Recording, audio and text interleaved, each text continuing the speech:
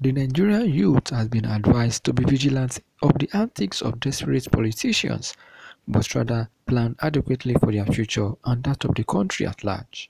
The Vice President, Christian Association of Nigeria (CAN), Reverend Caleb Ehima, gave the advice after a courtesy visit by the Nigerian Youth Advocacy for Good Governance in his office in Abuja. Ehima, while speaking on the aftermath of the End SARS protest, advised youth to shun violence and channel their efforts towards planning very hard for their future.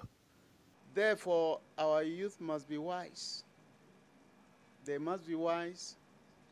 They must stand against users and dumpers. They must have good dreams about themselves that will guide them against being victims in the hands of people who use them for just their personal interests. The youth must be people with a vision, must be people that will use their strength to build both their today and tomorrow.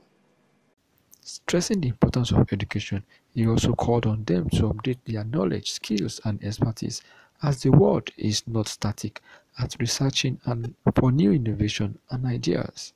I think the way to education today is wider than before. More schools, more programs coming up. The youth must seek to get educated. Being educated does not mean you must go through the four walls of the college.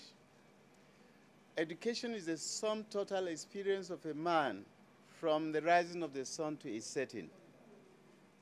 Therefore, we must work to build ourselves and give hope to the nation.